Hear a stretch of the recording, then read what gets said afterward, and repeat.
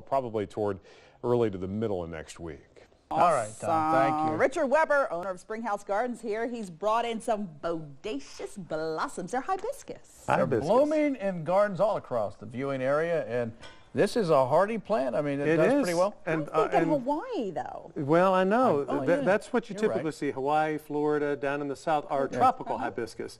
But these are hardy hibiscus that actually, this is a native Kentucky plant variety. Looks like it's a satellite dish. Mallow.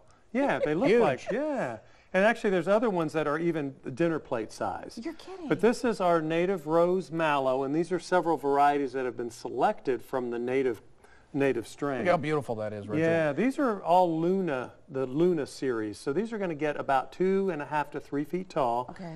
But the blooms just open for one day, and then they're dead. What? I mean, then the blooms are gone. Oh, right. Yeah, but the plant lives on. Plant lives on year after year after year. They're very late to get started in the spring, so you'll think that the plant is dead, but it needs really warm weather to really start going. It plays possum.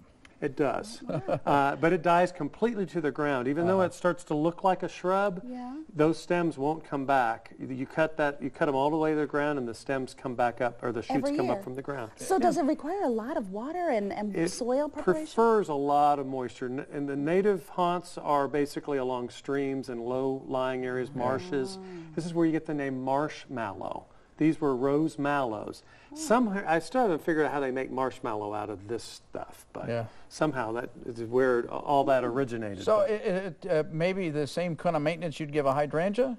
Yeah, kind of. I mean, basically what you should do when you go through these to kind of groom them, like there's yesterday's bloom, and you just kind of pull that off. Pluck it off? Oh, pluck that off, and it still looks pretty neat once you get rid of the old flower part. And then these are the buds that are getting ready to open tomorrow. I love everything about it. It'll last bloom for probably 3 to 4 weeks, in and out of, you'll have some blooming sporadically, but yeah, awesome. All summer long. Good stuff. For more information, call Springhouse Gardens at 859-224-1417. Log on to springhousegardens.com and be sure to find them on Facebook and check out all those great photos. Richard, thanks as always. Thank you, guys. Take a break. Be right back. More.